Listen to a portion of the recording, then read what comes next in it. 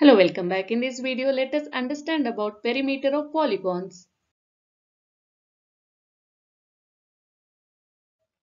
What is polygon? Polygon is a figure, closed figure which will have many sides. And what is perimeter? Perimeter is the total length of its outer boundary. Here, it is the sum of the lengths of the sides or segment that make up the shape's boundary. Perimeter is nothing but the length of its boundary. Next, let us find out the perimeter of a rectangle. How to find out a perimeter of a rectangle? A rectangle is a four-sided polygon in which the opposite sides are of equal length. We all know in rectangle the opposite sides are of equal length. So here, if DA is 3 centimeter, CB will also be 3 centimeter, right? And if AB is 9 centimeter, DC will also be 9 centimeter as the opposite sides are of equal length in rectangle. Now to find out the perimeter of a rectangle, that is rectangle ABCD, we know the two sides of the rectangle are of same length. So two sides and the length and the breadth. We have to add the length and the breadth. So here 2 into what is the length? 9 centimeter and the breadth is 3 centimeter. Instead of adding 9 plus 9 and 3 plus 3, we can add 9 plus 3 and multiply with 2, right? So here 2 into 9 plus 3 is nothing but 12. So now we have 12. 12 into 3, 2 is equal to 24 centimeter. So the perimeter of rectangle ABCD is 24 centimeter. If you add as 3 plus 3 and 9 plus 9 also, you will get the same answer as 24 centimeter, because perimeter is nothing but the length of the outer boundary.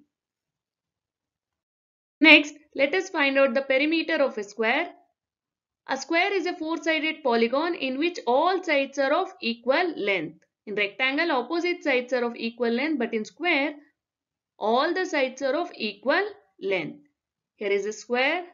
If one side is given as 8, we can understand that all sides of the square are of 8 centimeter only, right?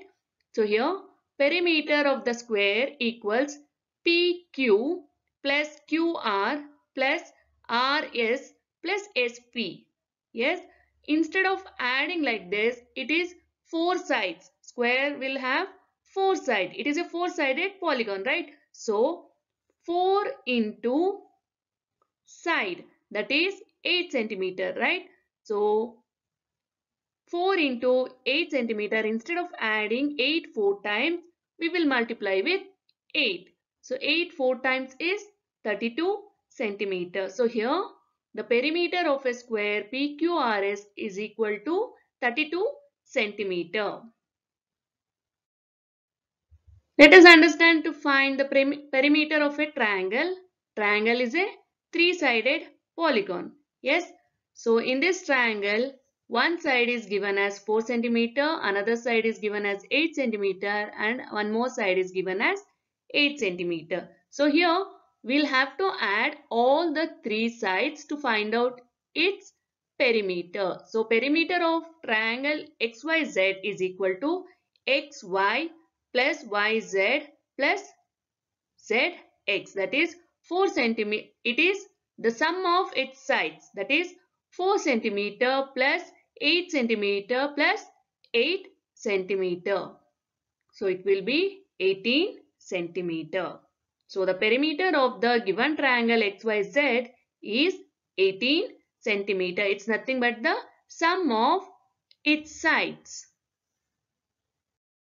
Next, perimeter of an irregular quadrilateral. Look at this figure. This is irregular quadrilateral where the length of all sides are unequal. It is also four-sided polygon, but length of all its sides are unequal. Here WX is 8 centimeter, WX is 9 centimeter, XY is 8 centimeter, YZ is 7 centimeter and ZW is 6 centimeter. All the lengths of all sides are unequal. Even though it is unequal, we just have to add all its sides to find out the perimeter of this given quadrilateral, right? So here perimeter of quadrilateral WXYZ is equal to XY plus YZ plus ZW plus WX, means sum of all sides, sum of its sides, that is XY 8 centimeter, YZ 7 centimeter, ZW 6 centimeter and WX 9 centimeter. When we add all its sides, we'll get the total as 30 centimeter. So the perimeter of the quadrilateral WXYZ is 30 centimeter. So students, I hope the video was useful to find out the perimeter of the polygons. Thanks for watching and keep supporting.